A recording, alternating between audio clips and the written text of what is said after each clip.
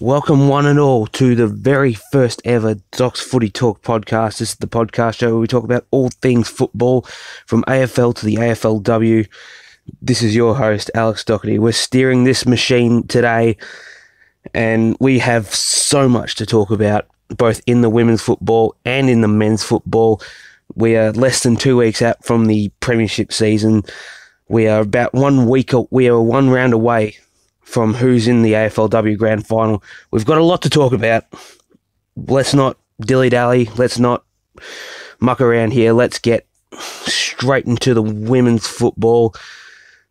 For those who do enjoy the women's game as much as myself, big weekend of football. Round 6. A lot of unexpected results, to be honest.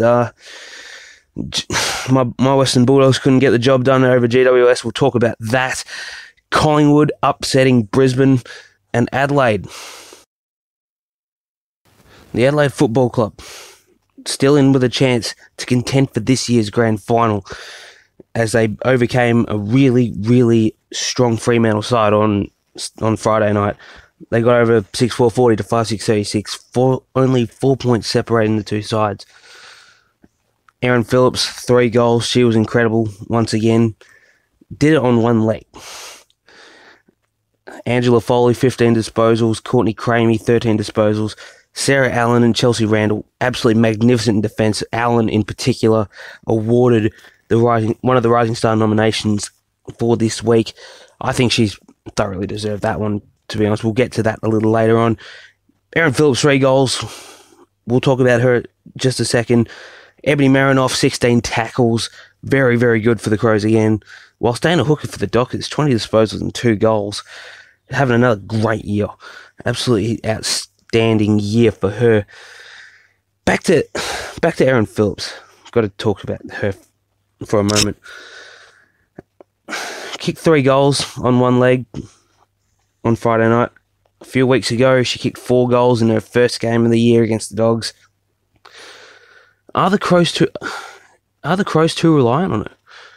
I've just got to wonder about that, because let's not sugarcoat the fact that Erin Phillips is an outstanding player, fantastic player, can turn the game on her head almost whenever she wants. But this year has really exposed Adelaide's team. Because she missed the first 2 games with a quad injury. They got comprehensively beaten by Brisbane. And they got pummeled by Melbourne before she came back in. Now, this quad injury hasn't really slowed her down, really, because she came back the week up in round 3 against the Bulldogs, kicked 4 goals, match-winning effort. That was something to watch. Although I must say, as a Bulldog supporter, it got a little frustrating at times that we had no answers for her. She is absolutely top of the class still. However, the problem with Adelaide is, and this is probably why they're going to miss the grand final, is because there isn't really many other players that support her. You think back to last year when they won the grand final. Adelaide weren't even the best team in the league. They lost a couple of games, somehow got lucky against Brisbane. That was my take on it then. It's my take on it now. They got very lucky to beat the Brisbane Lions last year. Phillips, apart from Ebony Marinoff, Chelsea Randall's a really good player. Maybe even to an extent Sarah Perkins. There isn't, and Courtney Cramey, I should say. She's a very underrated defender. There aren't really many other players that do much. They don't get the results that resemble a winning team. Now, in the other 2 games they played with Phillips on the side, they played GWS in the wet. That was a draw, and they beat Carlton, who's probably going to win the wooden spoon. We'll get to that a little later on. But it just doesn't sit right with me. I don't think Adelaide are going to win the flag. Erin Phillips, I think, the Crows are very, very reliant on her, and you can't be too reliant on her, because if you are too reliant on somebody, it's a team game. You can't just rely on one player to get the job done week after week. You need a whole array of players. You need 21 players on a women's side, to be precise. You need 21 even contributors. And that's the only reason Adelaide won the flag last year, is because Erin Phillips played an exceptional game of football, and the rest followed. There is a presence about her that makes her teammates around her greater, but when she's not on the field, it's so evident that they're not that good. A few of her teammates that can pull their weight. Ebony Mariner, for example, laid 16 tackles, continuing an absolutely tremendous year. A couple of weeks ago against GWS, she broke the all-time AFL record in tackles, 21. And that was against GWS, a side that do rely on pressure footy. Is she the greatest tackler in the game? It's too early to say that. But if she continues this, there is no doubt she will. There is absolutely no doubt in my mind that she will. Averaged 10 tackles a game last year in the first ever women's season. Nobody else came close. Nobody else came close. And she's even bettering it this year. I think she's averaging, what now, 12 tackles a game, I think? Yeah. Something like that. She's bettered her average. She's bettered her tackling average. And, yeah, some of it plays a part to that huge tackling game, 21 tackles. Nobody's ever done that. And the fact that she can win her own footy and play a really strong role in the midfield, she will be it's not even ridiculous to suggest that she will be a best and fairest winner. She'll be a league best and fairest winner. She'll probably win this year's club best and fairest. I reckon no one's going to come close to it. Erin Phillips hasn't played enough games, and really, and I think maybe Chelsea Randall would be the only threat to it, because I think she's had another outstanding year as well. The marquee player. Dana Hooker, 20 disposals, 2 goals for the Dockers. I think a lot of people are underrating her. She won Fremantle's best and fairest last year, and she's continuing to put up pretty good numbers this year. And a lot of people are saying, do they matter? Well, yeah, Fremantle aren't winning games. They're a lot better this year, actually, than what people are trying to make it out to be. They had a poor first game against the Bulldogs. Couldn't score in the first half. But after that game, they've actually been pretty competitive in most of their other matches. There's a lot to like about this Fremantle side, and you got Cara Dinellan, who's having another exceptional year in the midfield. Hayley Miller's playing really good football. Lisa Webb is somebody who I've really underestimated, but she's having a terrific year as well. And you got young girls such as Taylor McAuliffe. Em Maguire's had a really good season since she's come into the side. And you got Kiara Bowers to come back in the side as well. And when she's fully fit, Kiara Bowers can almost be a top 10 player. On a scale of 1 to 10 of Fremantle's season, I reckon it's going to be a solid 6. Well, they've only won 2 games. They were pretty poor against the Bulldogs, but apart from that, they've really been competitive. They've given sides a run for their money. Hell, they even beat Melbourne. They beat a premiership contender. So it's not an awful season for Fremantle, and I think they'll build on that. Michelle Cowan's job will probably be safe. There is no doubt about it. She's one of the best female coaches in the land, and a lot of people were quick to write her off after the first year. Fremantle were pretty poor. They finished 7th in the league last year, but she is a really good coach, and I think this year kind of proved it. With, I wouldn't say the lack of talent, but what she had to work with. Most of the top the top names in Western Australia are in other parts of the nation. You know, you've got Chelsea Randall in Adelaide. You've got Sabrina Frederick-Traub over in Brisbane. Renee Forth in GWS. Kate Swanson's also in GWS. Emma King's in Collingwood. They're all WA players. They're probably the best WA players in the land at the moment, along with Cara Donnellan, who's already there.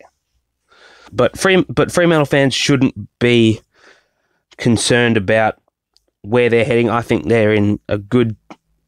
I reckon they're in a good space, good headspace heading into next year, and they'll definitely challenge. On to the game on Saturday afternoon. Brisbane taken down by last place Collingwood Football Club, 5-9-39. Brisbane, Collingwood 8-5-53. Moana Hope and Christina Bernardi with 3 goals. Jasmine Garner kicked 1 goal, 3, but I think she had about 20 possessions. And Chloe Malloy and Jess Duffin, both exceptional players in defence, 18 disposals each. While for Brisbane, all single goal scorers. Emily Bates had 20 disposals. Katie Stanton had 18 disposals. And Kate Lutkins continuing her great year in defence with 18 disposals. Also kicked a goal as well. The Pies were 34 points ahead in this game at one point, early in the last quarter. That's probably just an example of how crazy this year has been so far.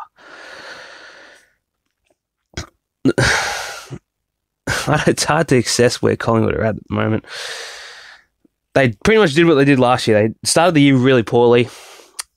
0-3 from round 4 onwards. They're 2-1 at the moment, and they play Adelaide next week. We'll get into that a little bit later. But they have a strong chance to do what they did last year and finish the year strong. Where in the hell are they at?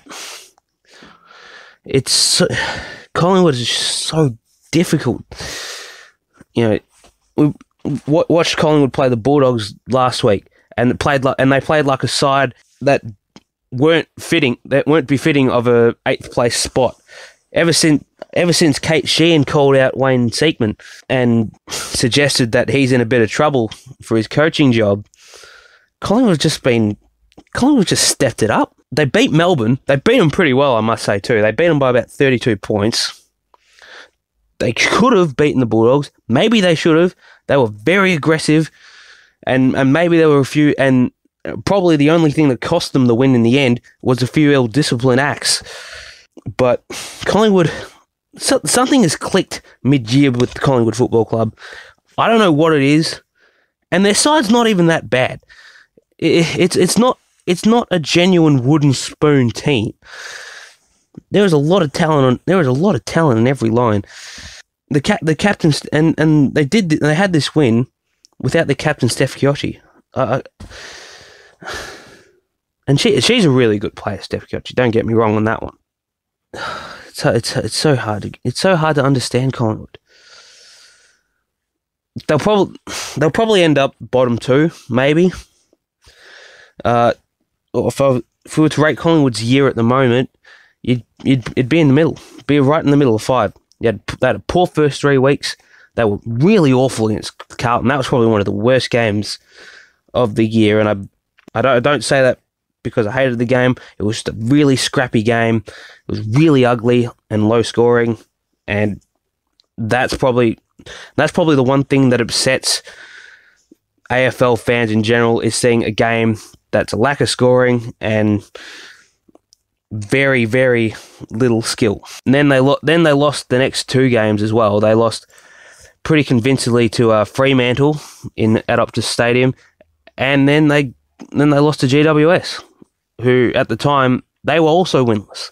So, and then since then they've, as we said earlier, they beat Melbourne pretty comprehensively. They gave the Bulldogs a run for their money.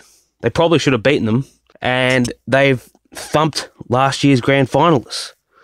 They were 34 points up in the early in the last quarter. And Brisbane, they really should have been up for this game. They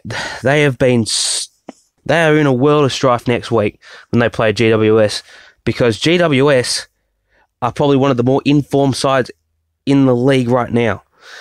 We'll get to them just a minute, because they did pull off a really good upset on Saturday night against the Western Bulldogs in Canberra. But the Brisbane Lions should be nervous. Is Kate Lutkins the number one defender in the competition? At the moment, you'd have to say yes. She's having an outstanding year. I think she's at what she's averaging now. I think she's averaging about 16 touches. Yeah, she's averaging about 17.5 touches, averaging about 3.5 marks per game. And she's rarely beaten. She's rarely beaten in the one-on-one contest. And she even pushed up forward to kick a goal last week. That was maybe a little sign about how desperate Brisbane were to get back into this match against Collingwood. But Kate Lutkins can play almost wherever she likes. She would probably be the number one defender in the competition right now. All Australian, definitely lock her in. Full back, no problem. Her and Leah Kasler probably form the most formidable 1-2 punch in AFLW in terms of defensive efforts. They are very hard to beat. The GWS Giants, they play the Brisbane Lions next week. They'll go into next week having beaten the league leaders, the Western Bulldogs, to the tune of 18 points, 7-4-46, 4-4-28. We'll get to Courtney Gum in a second because she was absolutely phenomenal. And Alicia Eva as well, another recruit GWS have brought in as well, had a really great game.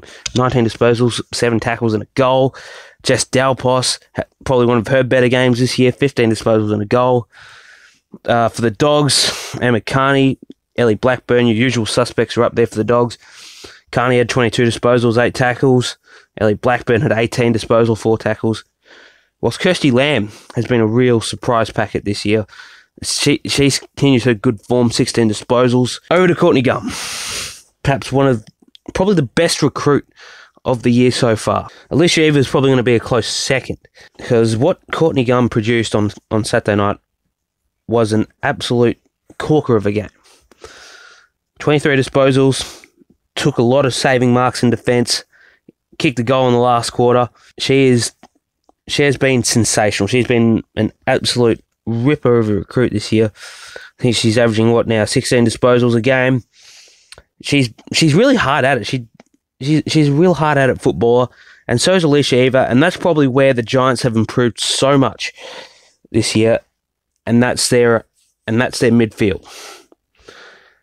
It's hard to think. Emma Swanson probably was the only big name in the midfield last year. Erin McKinnon's a superstar ruck. She had another 30-odd hit-outs on Saturday night. But the problem with a good ruck is if you don't have a good midfield to tap it down to, what's the use? That's why GWS went for Alicia Eva in the trade period, because they knew they could get something out of her. Courtney Gum has been a real surprise, but has been a real surprise because she was tipped to go to Adelaide in the AFLW draft last year. That didn't happen.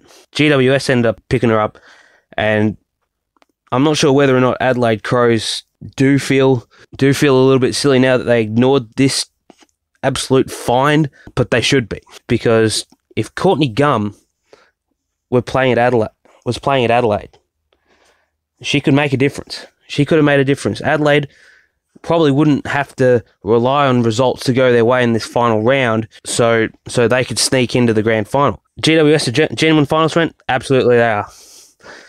You look at who they've beaten since round 2. They were in front for most of the game, even round 1, when they played Melbourne. It was just because Melbourne overpowered them in the last quarter. That's why they lost that game. They've won most of their games since round 2. They drew with Adelaide, but they've beaten the Dogs, they've beaten Fremantle, and they've beaten Collingwood. Now, Fremantle and Collingwood aren't in the finals race this year. Maybe there's a little bit of leeway to that, but this win really proved on Saturday night that GWS do have what it takes to get to the grand final. They play Brisbane next week. Remember the last time they played Brisbane, it was a practice game earlier in the year. They absolutely dominated them. We'll get to that in a bit. A lot of intrigue around Emma Carney as well. She's a couple of sources have said that she could be a Kangaroo next year. Hopefully that's not the case. I'm not trying to sound biased or anything, but the Bulldogs are in a really good spot at the moment to be a genuine dynasty. The only reason why it could potentially fall off this year is because that there is no big forward to kick to. Isabel Huntington's gone for the year, and I'm not sure what's happening with Katie Brennan. There's talk she may come back this week. There's talk she may not come back at all. But the point is the Bulldogs have something really good going on there. They've been one of the biggest improvers this year in the women's division. If Emma Carney leaves that to join a fledgling club that may not even win a game next year, you have to stop and ask yourself, why would you do that? Would it be the money? Surely it wouldn't be the money. But Emma Carney is a very valuable contributor in the Bulldogs midfield. She's a ball magnet. She's a ball magnet, wins the clearances, breaks the lines, sets play up the ground for the forward. Will she be a Bulldog next year? I don't know. That's in her court. The ball's in her court. I hope she stays. There's something great going on at the Bulldogs. They've been widely tipped to be the premiership favourites since salting Carlton, so I wouldn't see why she would leave. On to the final game of the round. Carlton continuing their horrible slump. They went down to Melbourne by 35 points on Sunday afternoon at Icon Park. 3-4-22 the Blues. Melbourne 8-9-57. Only 4 Carlton players getting double figures in disposals. Kate Gillespie-Jones led the way with 13 disposals. Sarah Hosking 10 disposals. And Georgia G had 10 disposals as well. Onto the Melbourne Football Club. 3 goals each to O'Day, Elise O'Day and Tegan Cunningham. Shelley Scott, 19 disposals as well. The big talking point, though, is the knee injury to Mel Hickey. She's gone for the rest of the year. Possibly most of next year as well. I'm not sure about that, but she's not playing next week against the Bulldogs. Alicia Newman also, you might remember her for that spectacular running goal earlier in the year, but she's in serious doubt to play next week as well. But the knee injury to Mel Hickey is probably the more damaging, because she provides such huge drive out of Melbourne's back line. And there was talk that she would play a bit more midfield this year, but I don't think that's worked out as well as Melbourne have hoped. But Mel Hickey's still such an important part of not even just Melbourne's defense, but Melbourne's team. She set such a standard. She set such a standard in terms of in fitness and professionalism, and I'm not saying they're going to lose next week, but that's a really huge blow for a game next week that's going to be huge in the context of this season.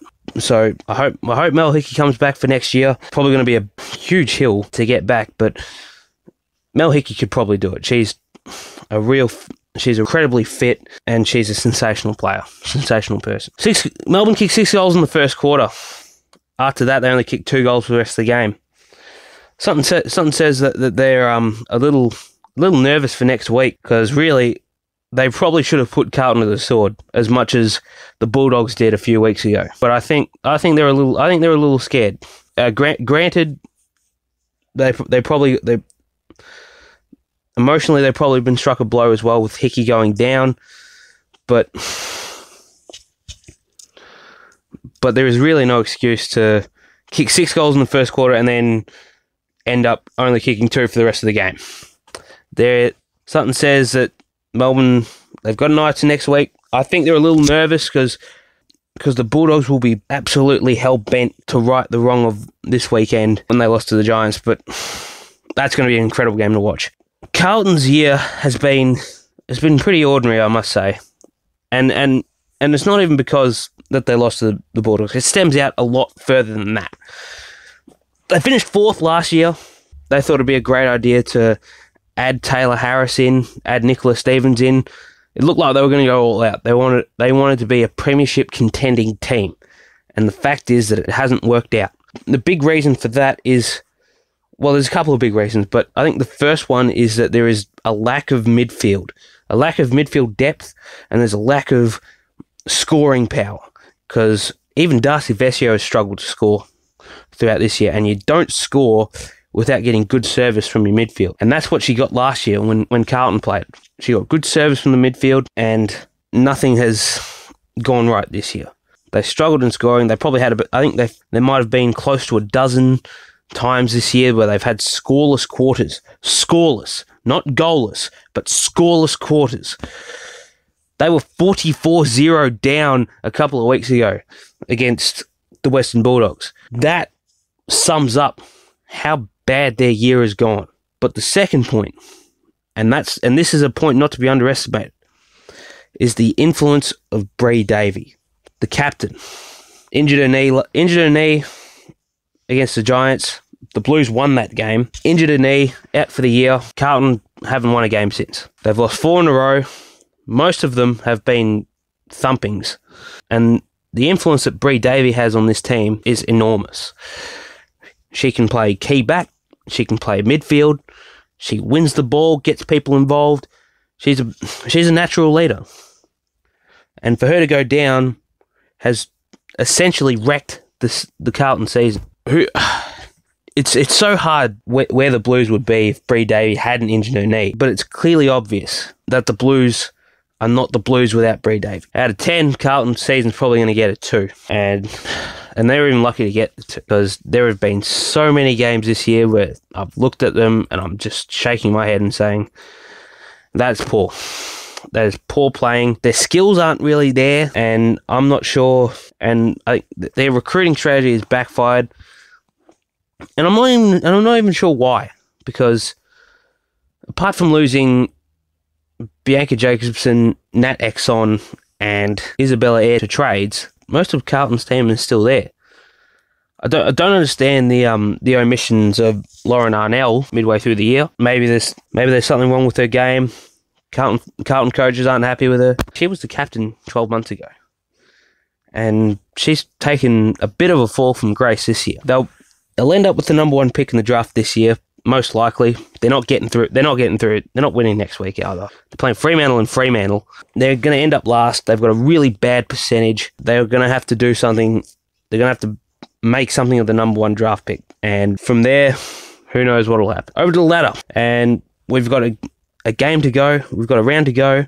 And still 5 teams still in with a chance. You got the Bulldogs and Melbourne both with 4 wins. The Bulldogs on top with a good percentage of 148. Melbourne second with a percentage of 119. They play each other next week. The winner will get themselves a home final. The loser, if the Bulldogs lose, they're going to have to sweat on some results. They're going to have to sweat on both GWS and Adelaide to lose in order to still be in the chance for the grand final. Melbourne lose, they're pretty much gone unless Brisbane beat GWS by a small margin and Adelaide lose to Collingwood. GWS and Adelaide sit 3 and 4, both with 3 wins, 2 losses and a draw. GWS on third with a percentage of 112. Adelaide with a percentage of 101. In fifth is the Brisbane Lions, sitting 3 and 3. Sixth is Collingwood. Then you got the final 3 spots with all 3 teams on 2 wins and 4 losses. You got Collingwood with a percentage of 102. Fremantle with a percentage of 82, and Carlton with a percentage of 47.9. Next week's games, well, you got 7th versus 8th, the Battle of the Spoon. Fremantle versus Carlton, Saturday twilight game. We'll just run through that one quickly. It's only going to be a game for the wooden spoon. I expect Carlton to lose that one. Fremantle's probably going to win comfortably.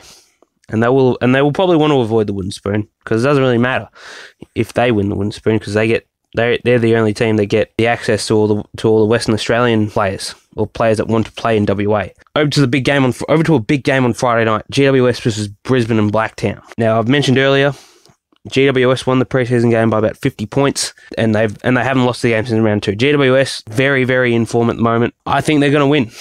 GWS they will play in the grand final this year. Brisbane have been okay. They haven't lived up to their expectations of last season. They went through the season undefeated. This season they've gone through 3 and 3, probably 3 and 4. GWS are in a very, very good position to play off in the grand finals, and GWS will most likely play the winner of the Bulldogs of Melbourne that are played on the Saturday night at Whitten Oval. Now, in the history of these 2 teams, they've had a bit of history dating back to all the exhibition games. This is undoubtedly the biggest game in the history of these 2 clubs. The Bulldogs have probably been one of the best sides all year round. And Melbourne have been up there too, but they've lost games that they probably shouldn't have lost. So it's going to be a really hard game to predict this one. But it's also worth mentioning that the Dogs, they've won their two games. They've won their two games from two starts at Whitten Oval. I think the Dogs will just get over the line. They will play in the grand final, and it's not bias. They still have the team to back it up. Whether or not Katie Brennan plays or not is going to be a different question.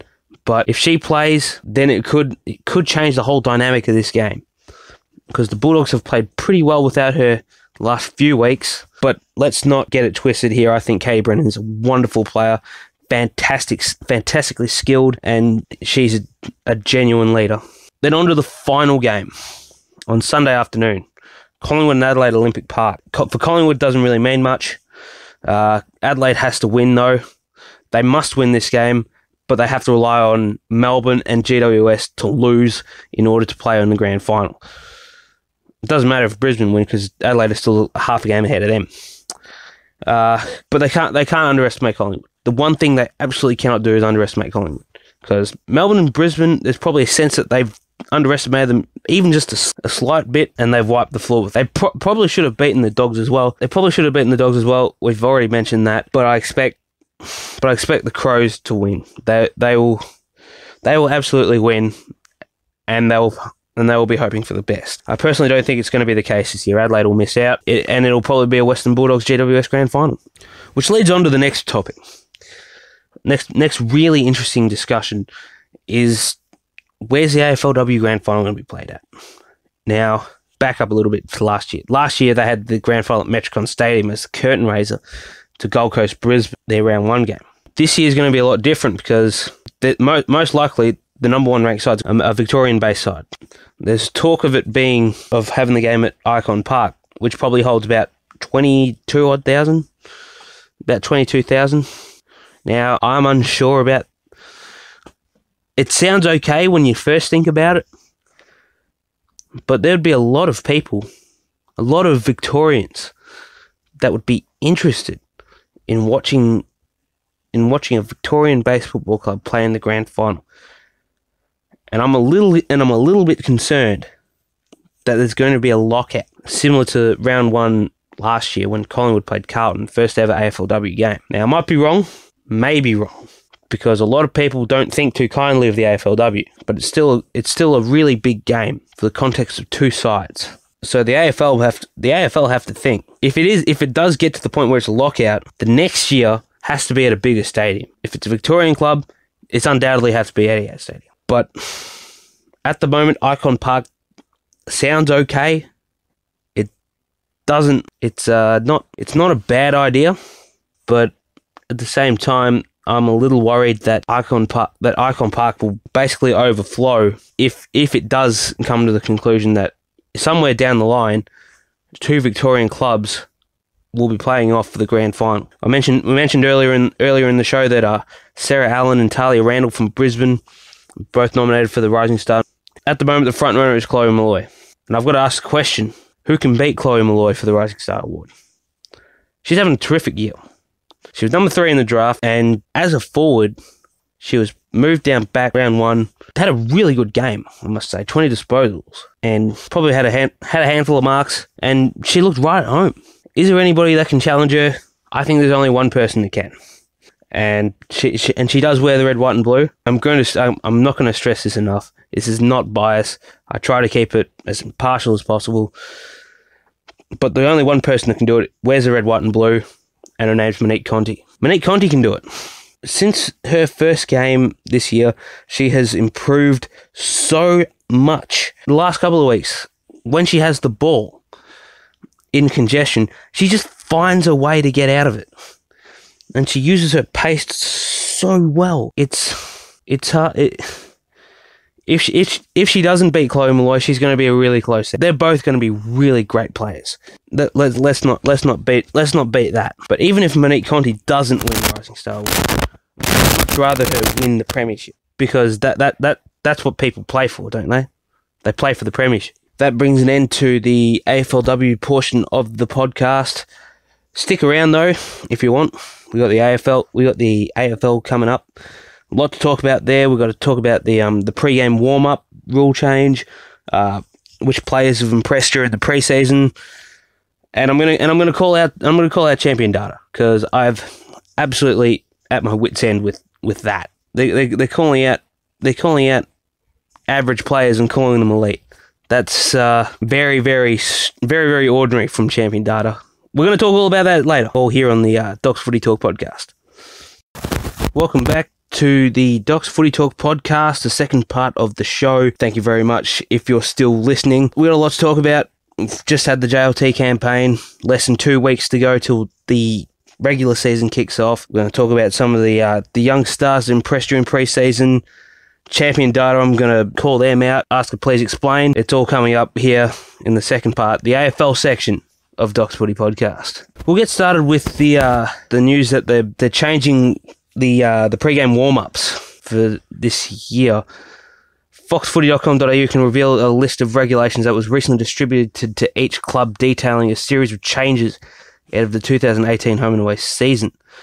Clubs will no longer be able to warm up as a team on the ground other than briefly before the first bounce. Clubs generally completed a 15-minute warm-up on the field, 25 to 40 minutes out from the first bounce, went back into the rooms and then re-entered the arena for a final kick before the start of the match. What is this supposed to prove? I quite enjoy watching the players come out half an hour before the game starts, have a kick around, warm up a little bit. That's been a huge part of the game, particularly pre-game. That's been such a huge part of it for so many years now. It just continues to prove my point that the AFL are just going to change rules for the sake of changing the rules. It doesn't make any sense. It doesn't prove anything. Like, why would they do that? Why would they stop that? There's also other rule changes as well. Clubs are now required to list 4 emergency players rather than 3. Part of the reason for this change is to accommodate the possibility of a ruckman getting injured in the warm-up. The position is more specialised than ever, and 4 emergencies allowed the coaches more flexibility and insurance. Now, that's a rule I actually don't mind, because there have been so many cases where players do get injured, and coaches don't even look at the emergencies. They pick somebody else who wasn't picked, and they go, "Hey, you come play last minute." One example was a game I went to a couple of years ago, Bulldogs and Kilda, and I'm pretty sure it was Luke Delaney, who wasn't even named in the emergencies. It was a late inclusion for I can't recall who it was now, but nonetheless, it drew a bit of ire from it, and I'm hoping this stops it. It's happened since then. Maybe a rare occasion, but still, clubs shouldn't have to do that. Clubs don't need to do that. That's why they're emergency. 4 emergencies essentially allows clubs to have a reserve player for each of the 4 positions on the ground. So you got defence, you got midfield, forward, and the ruckman. And it should completely eliminate the possibility of a player outside the selected squad parachuting into the starting team at the last minute. That's what it says here on foxsports.com.au. Players must cease kicking for goal in the warm-up 5 minutes before the first bounce, as opposed to 3 minutes. Giving home teams will enter the arena 11 minutes before play begins. That leaves just 6 minutes for forwards to practice goal kicking and get an accurate gauge on condition. Approval may be sought for players listed on the long-term injury list to be seated on the club interchange bench during matches, provided the player is listed on the official team sheet as one of the 26 match officials. The pre-match warning siren, which ran 3 minutes before first bounce, has been removed. It's been replaced by the following sequence. Umpire enters the arena, 1 siren. 5 minutes prior to the match, 1 siren. 2 matches prior to the match start, that gets 2 sirens. And 1 minute prior to match start, that's 1 siren. And all of these changes are set to be implemented for the 2018 home and away season. They're very unnecessary. Most of these are very, very unnecessary rule changes. What happened to the old adage, if it ain't broke, don't fix it? The emergency one I agree with, because I think that's a bit of a problem. Like, why the hell are clubs opting to pick players who they hadn't even picked to be named last minute? Like, I reckon 4 emergencies is a necessary rule.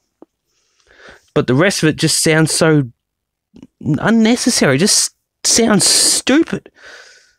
It really sounds stupid. Let me know what you think about that, because honestly, It continues my theory that the AFL just changes rules for the sake of changing rules. When they did that substitute rule about 5 years ago now, 6 years ago, that was an unnecessary rule. Maybe it was supposed to produce more scoring, but really it's done nothing. And I'm glad they scrapped that a few years ago. But that's just an example of the ridiculousness that the AFL used as rule changes. Just let them play the game. Let them play the game how it should be played.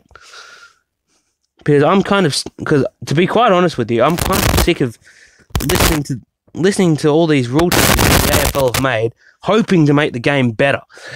It doesn't make the game better. It just makes the game, not like the game people fell in love with 20 years ago or 10 years ago. Just let them play the game. Let them play the game the way they should be played. There is an incident that I wanted to look at from this weekend in the JLT series. Something that really caught my attention is the staging incident between Essendon and Geelong. Saw Josh Green take a hit from Mitch Duncan, and probably wasn't even a hit per se. It's just like a little tap, and Green went down holding his neck. He got slapped with a fine. I think it was $1,000. And hopefully, from Michael Christian's point of view, that sends the message that staging won't be tolerated. And I hope it does, because there are a lot of folks in the AFL that stage. Josh Green's not the only one. Lindsay Thomas is one that gets called out a bit. Stevie Johnson's been guilty of it. There's been plenty of names. We can even go as recently to say that Alex Rance did something similar last year when he went toe to toe with Lance Frank. Staging is, people will argue that staging isn't in the spirit of the game. It's not. AFL is a very tough sport, and we don't need people acting like soccer players. And I don't want to diss soccer too much. I don't mind watching soccer. But there are a lot of people who stage in soccer, and they get away, and they almost get away with it. They pretty much get away with it scot-free. The AFL doesn't want to be in that same spot. So, do I think punishment fitted the crime? Absolutely it did. People will look at that and will think, I've got to stop. I've got to stop flinging around and carrying on like a pork chop, because I'm going to get slapped with $1,000. Now, for the AFL player, $1,000 doesn't mean much. Some people will probably ignore that, but the thing is, if you keep ignoring it, there's probably going to be even bigger consequences. I'm not sure if this is part of the AFL, but this should be like a 3 strikes policy. If Josh Green does it like another couple of times, then he should get a week or 2 weeks. I reckon 2 weeks sounds pretty good. Some might call it harsh, but I think it's fair. If the AFL is serious on cracking down staging, then that's how it really should be done. Because it's an ugly look in the game. I hate people staging for free kicks. I've never done it. It's not to say it's in the spirit. To say it's not in the spirit of the game is a pretty valid point. People play the game. You want to see people play the game hard and fair. You don't want to see people getting a feather touch and then flopping to the ground like a sack of spuds. I don't want that. I don't think you guys want that. I think this is fantastic from the match review panel, which leads me to the JLT campaign in its entirety. Obviously, the first thing you want to find out when it comes to the pre-season is who out of the recruits, the draftees, who looked good. Who looked good? What are the signs? Who can play round 1? The first people that do come to mind would be Jack Watts' 6-goal game against Adelaide on the weekend. Never did that when he was in Melbourne, but somehow he has a couple of games in Port Adelaide colours, and all of a sudden he's living up to the expectations of a number 1 draft pick. I'll probably talk a little bit more about Jack Watts at another time, but personally, I think the move away from Melbourne has done him so much good. Is this gonna carry on to consistent performances and expectations of a number one draft pick, it's hard to tell right now because preseason games, a lot of people call it out and say it doesn't mean much. It means a little bit. Let's not be too hasty on this. Preseason games do mean a little bit. It means people fine tune for the season ahead. It means teams will, they want to get things right. They want to get games into young boys. They want to get games into the recruits. Don't come at me and say preseason games don't mean nothing. They do. They do mean something. Not premiership points. They don't mean premiership points, but they mean something. They mean get your structures right, get your team right, get match fitness in. So yeah, the first case of points, Jack Watts. 6 goals on the weekend. Match-winning performance put out against the Crows in Alberton. It's a good first game, and I'm very interested to see how that translates come round 1. The Power play Fremantle round 1, Saturday twilight, Adelaide Oval. It's probably going to be a good first game for Jack Watts. Nobody's going to expect him to kick 6 goals weekly. He may kick 6 goals against Fremantle. We'll wait until that happens. But it's pretty positive from Jack Watts after a Melbourne career that I can only describe as probably frustrating for him, given that he came into the club as a 17-year-old in a really, really bad and struggling Melbourne side. Another person I want to mention off the top of the bat is Aaron Norton from the Bulldogs. He was tipped as a top 5 selection in the draft last year, has looked really, really at home in his 2 preseason games. I've watched him a little bit closely. At the night of the draft, I was actually a little disappointed because I wanted somebody at halfback to replace Bob Murphy and Matthew Boyd. But watching Aaron Norton, he just looks so composed in defense. His one-on-one needs a bit of work because he was playing on Jared Ruffhead, and he was playing on a much bigger Mason Cox as well in those 2 preseason games. But that's unfair to criticise him on that because he's only a boy. He's only a young kid. What he does around the ground is sensational. He floats in, takes intercept marks. He reads the play so good, and he's a really good kick. Even when we go back even further to AFLX, he played the 2 games. He was quite good. He could kick a goal. He knew where the goals were. I don't like talking about AFLX too much, but from those games, you can almost 99.9% lock in Aaron Norton round 1 when the Dogs play the Giants. I also want to mention the Richmond Football Club.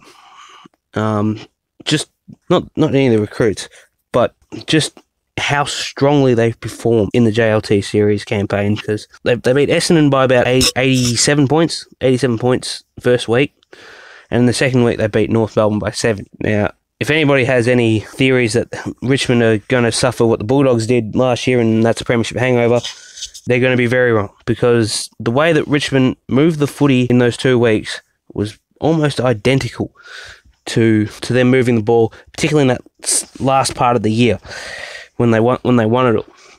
People will only think, oh, Richmond's only a Dustin Martin, Alex Rance, Jack Riewoldt team. It's not just that. They've got solid players that do their bit all over the ground. You think of guys like Josh Caddy, Nick Vlaston, Kane Lambert, Jack Graham. Jack Graham only played the last 5 games in his short career. And he was almost in the hunt for the Norm Smith last year. Basher Hooley, Dan Butler, Daniel Rioli is going to be a really good player, and Jason Castagna. There's more to this Richmond team than just Dusty and Rance and Cochin and Riewoldt. There is so much more to them. I haven't heard much about their first pick, Jack Higgins, so far this year, but when they picked him up in the draft, then that was absolutely startling, because a lot of people had ranked Jack Higgins as a top 10 pick. Some people even ranked him as the best talent in the draft. So what happens at pick 17 is that everybody else has looked past this young fella and Richmond have gone, right, let's go with him. Some say the best talent in the draft, but I'd still watch out for him because a lot of people say he's got a bit of Toby Green about him. Now, I'm not saying that in the sense of he's a real hothead, he's capable of a lot of brain fades. No, but what people fail to overlook with Toby Green sometimes is that he's a match winner. He's an absolute match. He can give you bags of 3 goals and 4 goals without breaking a sweat. He's a very good player, Toby Green. And if Jack Higgins is anything like him, even maybe even half as good, then Richmond have plucked a gem. Richmond have plucked a gem with the 17th pick. Also want to mention Jake Stringer, of course. Now we don't have any boos here, and we won't do that because I still have a bit of respect for Jake Stringer. But the first game he played was an absolute stinker. I don't want to use it as an excuse, but he did have a cut to his head early in the game. Looked really, really bad, and it probably would have been hard to shake because he took a really big hit from, I think it was Alex Rance in their preseason game a couple of weeks ago. On Sunday against Geelong, he showed signs of the Stringer revolt. Kicked a couple of goals, had himself about 13 disposals. But most importantly, Essendon teammates, they're publicly going out and saying that they're loving what he's doing. They're loving what he's doing on the training track. You know, we can be quick to criticise all the tattoos that he's getting and everything else, but when we're judging him from a footy standpoint, he's doing everything Essendon have asked him to. We haven't heard a bad thing come out of there since he was acquired from the Bulldogs. So and from all reports, he's been really working on his endurance.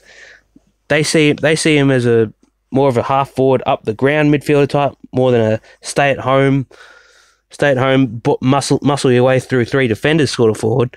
But if the Bombers are happy with what he's doing, then there's not much more I can say about that. Bryce Gibbs we want to mention as well. He's been very, very handy since coming across from Carlton. He had 20 disposals, 7 tackles against Port on the weekend.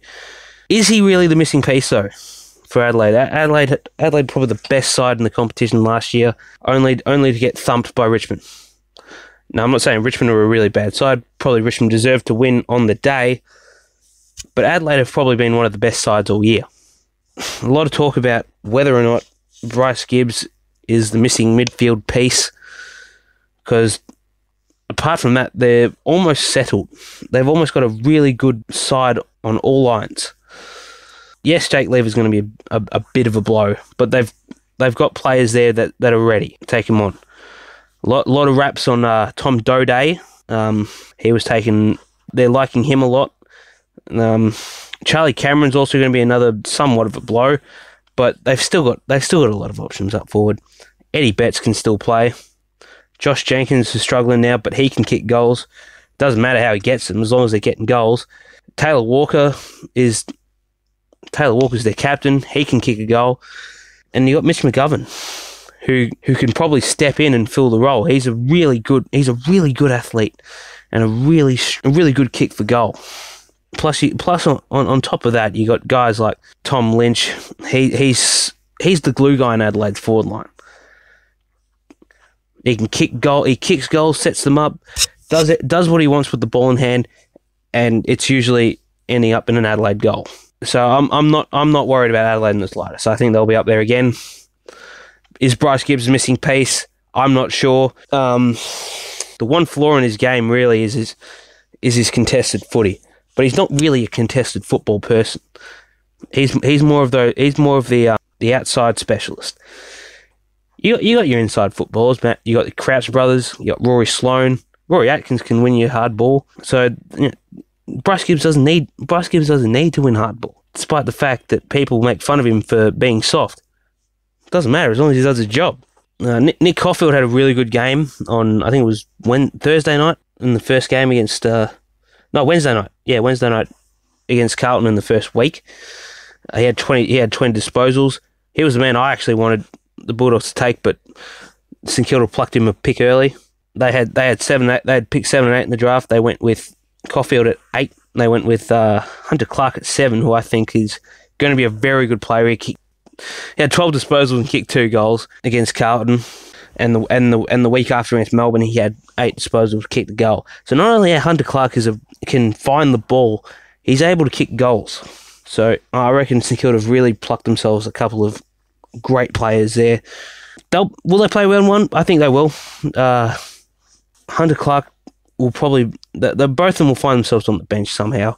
Caulfield's a really good user of the footy. He had 70 disposals against Melbourne on the Friday night, I think it was, or Thursday night, I should say. And he's a genuine leader. They should both line up for St Kilda round 1.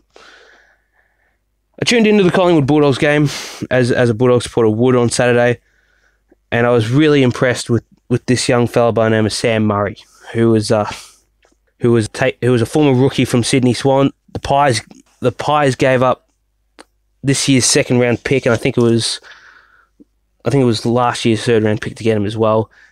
At the time of the trade, it sounded really, really ridiculous because Sam Murray hadn't even played a game. He was a rookie listed from Sydney, and here are the Pies paying huge overs to get somebody who hasn't even played a football game. But he showed everybody. He proved me wrong on Saturday. He had a really good game. Had 24 disposals, number of rebound 50s. I think it was about 7. Had 9 marks. He was definitely amongst one of Collingwood's better players. And he didn't play in the first game against GWS. But if we're basing round 1 teams on performances like that, he will play. He'll absolutely play round 1. Despite the one flaw in his game being his kicking, I think he gets a lot of the ball. He can run. He can create. He can do a lot of good things with the ball. And finally, I want to highlight Fremantle's 2 top 5 picks from last year's draft: Andrew Brayshaw and Adam Shearer. Predominantly, I'm going to talk about Brayshaw because he played both of the JLT games. He had a really good game on Sunday against West Coast. Had 19 disposals and 9 tackles. He's going to play round 1 for sure. Adam Shearer, I'm not really too sure about.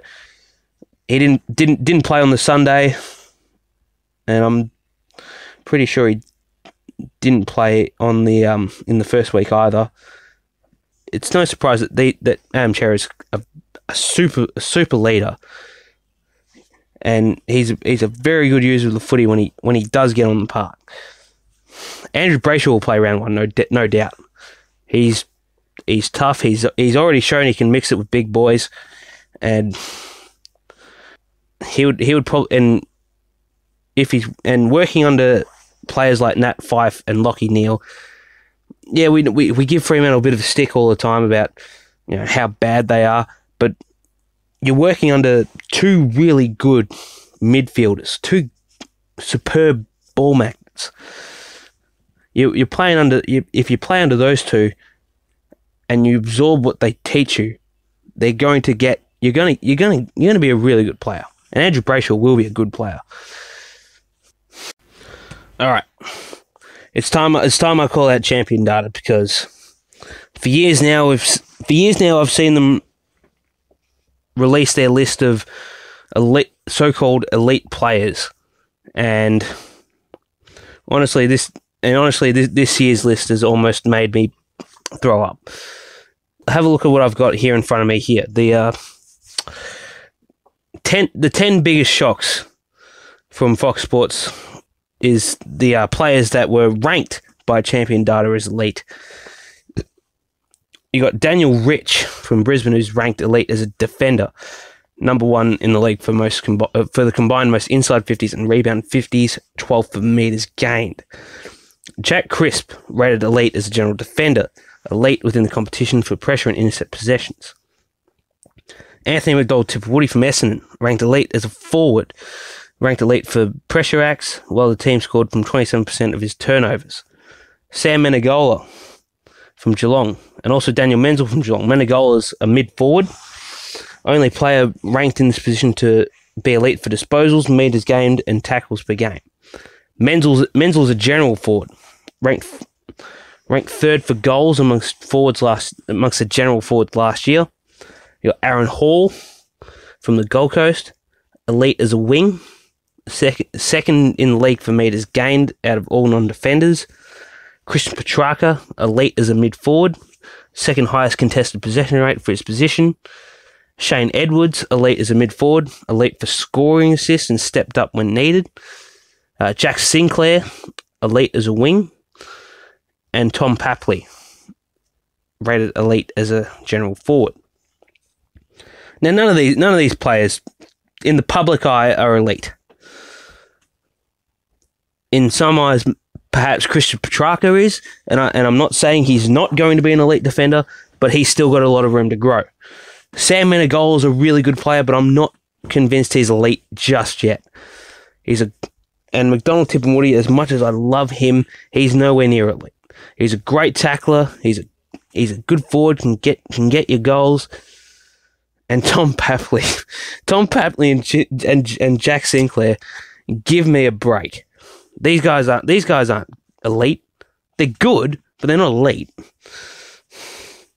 And Shane Edwards is nowhere near it. He's all these players, maybe bar Jack Crisp. I don't really rate him that good. Very, very average player. Daniel Rich has a good kick on him. But apart from that, all these guys are good players, but they're not there yet. Now, if you look at the list below that on Fox Sports, there's the 10 biggest snubs, which include Zach Merritt, who was All-Australian last year. Josh Kelly was rated All-Australian. Dylan Shield was All-Australian. Joel Selwood somehow got All-Australian. But that's probably the one snub I actually do agree with. Tom Mitchell was All-Australian last year. Clayton Oliver averaged 30 disposals for a player in his second year. Luke Parker and Marcus Bontempelli were All-Australians in the last few years.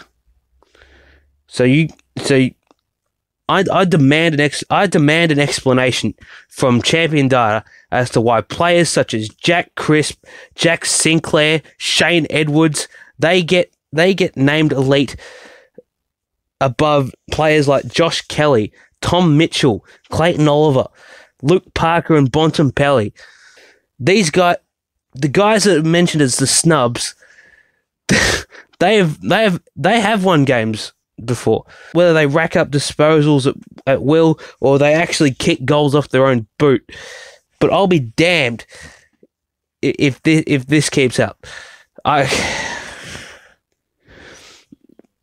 They've even put Jaden Hunt in the elite category. Now, don't get me wrong. Jaden Hunt is a really good runner. Can break the lines whenever he almost pleases.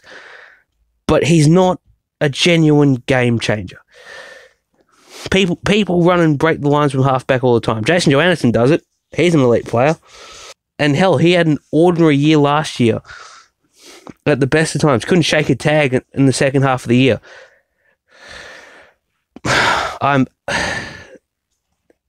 Honestly, Champion Data has to explain themselves, because honestly, this is ridiculous. This is absolutely poor, and really, it's an insult to players like Josh Kelly, an insult to players like Dylan Shield, an insult to Marcus Bontempelli. It's absolutely disgraceful, and I've had enough. Champion Data can just go. I've had enough of it. Absolutely at my wit's end about that. We were talking about recruits who impressed in the JLT series earlier. One player I did fail to mention was Luke Davies-Uniacke, who was taken 4th in the draft overall by North Melbourne. And if anybody says that he's not playing round 1, go away. He had 12 disposals against Melbourne in the first week. He had about 16 the week after against Richmond. And there's a bit to like about. He's tough. He can break the lines, and for North supporters anyway, he's absolutely loving it, absolutely loving the club. So I don't think he's going away anytime soon. There is a bit of talk of him saying. There is an article that I found in The Age the other day that I found pretty fascinating. It says here, and I quote, "But I do want to, in the future, be that Dusty Martin type who can go down forward and be a good presence." That's something really huge for North Melbourne supporters to talk about, because Dustin Martin, you're not going to get a bigger name in football at the moment than Dustin Martin. Maybe Patrick Dangerfield, but at the moment, Dustin Martin's at the top of the mountain. He's won the Premiership, Brownlow Medal, Norm Smith Medal, All-Australian, all last year. He probably could have won other things as well, but let's just stick to football. So to aspire like him is huge, and the club's already shown their faith in him. He's extended his original deal by 2 years, so he's not going anywhere until 2022. So that's huge. Will he be the next Dustin Martin? Will he be the next Patrick Dangerfield? The man that can have such a huge presence in the midfield and then go down forward, kick you a bag of 3 or 4, possibly 5.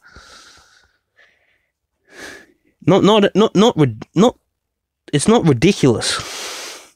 It's not a ridiculous proposition, because Luke Davies-Uniacke could have gone number 1 last year. I definitely had him at number 1, but I think the consensus was that Cam Rayner was number 1, because when he does eventually build the endurance tank, Cam Rayner can be something huge. They also liked him to a Dustin Martin. He's a contested bull. He goes up forward, kicks you some goals. He's already got that sort of Dustin Martin presence. The only problem is, though, he just doesn't have the tank to run with. Luke Davies-Uniacke does have a better tank, and he can break the lines. And he's a good size too. I think he's 186 or something. 180. Where are we at? 188. He's 188. So he's a decent size. He's also, this article in The Age also sees Davies-Uniacke get huge praise from a really good footballer back in the day, Matthew Lloyd, Essendon champion. Matthew Lloyd says in the same article, and I quote, "He's the best junior footballer I've seen. You watch guys like Dangerfield and Martin that can be powerful forwards. He's in that mould. He's the modern day midfielder." Now, this is huge. I've already said that. It's huge, because this man hasn't played a game of regular season AFL yet, and already people are going to compare him to Dangerfield, Dustin Martin, and it's not ridiculous, because he's young, the potential's enormous, but let's just cool it down, just one bit. He's only what, 18? He hasn't played a game. Let's just see where it goes from here. He was okay in the JLT. He's going to play round 1. Will he go forward? Will he take the mark? Will he fend off blokes like Dusty? Let's not go too far with this. But I did find that very, very interesting. Last thing I want to make before we sign off here is Dermot Burton made a call on the Western Bulldogs after their win against Hawthorn in the first week of the JLT series, and says in his words, they can make the grand final again. Well, this is again, we're not even a game into the regular season, and people are already going to make calls so big like that. Like, I get it. It's the media. People have to make big calls. But one win over Hawthorn, one preseason win over Hawthorn, doesn't make the side. Granted, the last team that did fail to make the finals after winning the premiership was Hawthorn about nearly 10 years ago. And I expect the Bulldogs to bounce back like the Hawks did. I'm not saying they're going to be a dynasty like the Hawks. I hope so. But they're not going to be the same team. Will they play finals? I think they can. Can they make the grand final again? Probably not this year, but they could probably do it somewhere down the line. For the record, I do have them finishing in the top 8. They're probably they are in the bottom half of this 8 though, and I don't expect them to go too far. There's still a little bit of work to be done with the Bulldogs, and we will leave it at that. Well, there we go. First episode all done for the week. Try not to be too harsh. First podcast episode ever, and as they say, the first podcast is always the hardest. A big thank you for all those that have stuck around with me for this whole hour and a bit. And until next week, it's goodbye for now.